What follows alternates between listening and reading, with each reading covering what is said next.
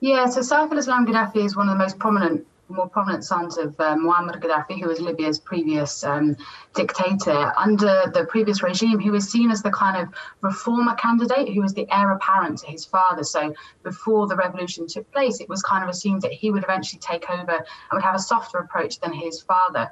However, what happened when the revolution started in 2011, Saif actually ended up playing a key role in leading the attacks against protesters, and to the extent that the International Criminal Court issued an arrest warrant against him for crimes against humanity for the role that he's believed to have played in the revolution. So he's been living in exile. So how realistic is any bid for the presidency? Yeah, so he's a very divisive figure. He had an arrest warrant against him, a death sentence actually in Tripoli, but was held by a militia within Libya, and actually the state authorities had no access to him. So he's been living in exile in the sense that he's actually been in Libya, or he's understood to have been in Libya, but very much kind of under the eyes of his previous captors. So there's been a huge amount of speculation about where he is, what he's doing, was he even alive for a long amount of time. Actually, the first we heard in public of Saif was this July. He did a big interview with the New York Times. This seemed to be an attempt to kind of launch his presidential bid, and we've now seen just yesterday or the day before that he has come out in public and launched his presidential campaign. However, it's unlikely that his bid is going to be successful. He's a very divisive figure. You know, a lot of people in Libya obviously remember his role as Gaddafi's son and also in the revolution, and therefore they would not vote for him.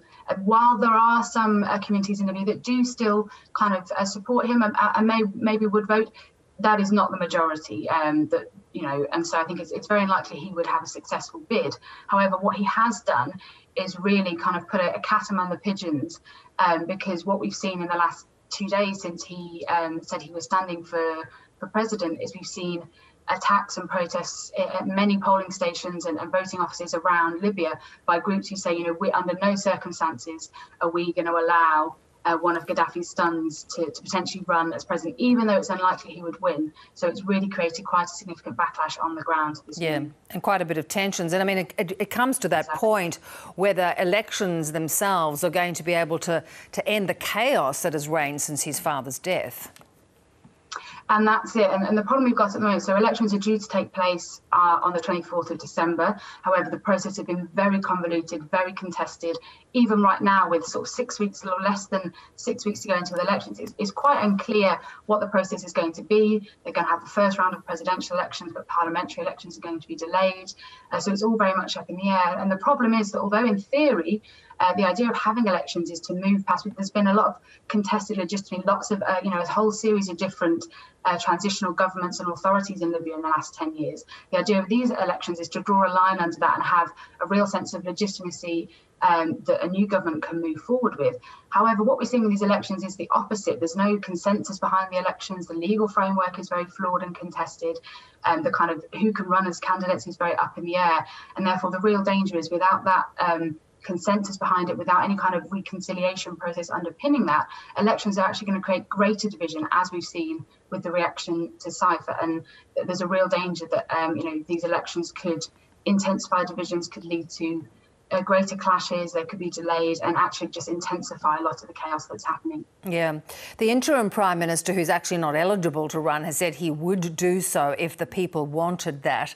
Is he a possible way forward, or is that also just possibly a sort of idea that won't come to fruition? Yeah, and this is the thing. So a lot of people are not happy with the current election framework, so we're getting lots of different proposals forward. Technically, under the UN roadmap that led to these elections, the current interim Prime Minister wouldn't be eligible to run, because the idea was if you're an interim Prime Minister, that you should end your term and let someone else take over. So it would be controversial if he does stand. They've been trying to amend the law to allow him to do that. That hasn't happened. So while in theory, the Prime Minister Dubai is a less controversial figure. He has a lot less of the baggage that Saif al-Islam and others like Khalifa Haftar, who is the leader of the Libyan National Army, has, who is expected to stand also. Dubai would make more sense, but as I say, there's still many issues with his eligibility, and that there's many concerns that actually he just wants to continue the power base that he's already established, and that again, it wouldn't really be an underpinning for a new democratic way forward, but it would be a continuation of what we have now. And we're already beginning to see the cracks emerging in that, in the way that this government has conducted itself. So you've got a lot of chaos around the election process itself. Is there any sense on the ground, given, as you say, there have been all these sorts of interim coalitions and different strands, is there any way of pulling that all together?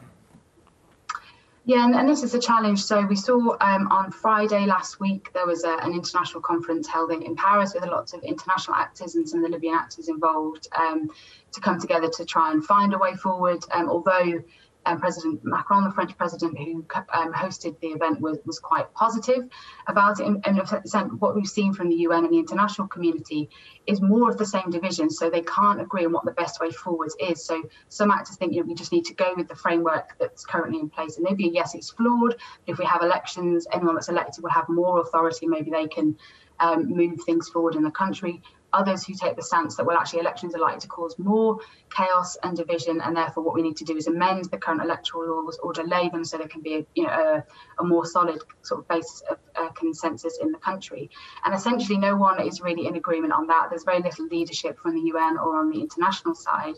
So what we're seeing at the moment is lots of competing proposals of different ways this problem could be overcome. But as I say, with little over a month to go, what's happening now is just complete uncertainty on the ground. Libyan voters don't really know what's happening. They can register for elections at the moment. No one really knows what they're going to be voting for or who at the end of the year, and when the second round of elections will take place at the start of next year.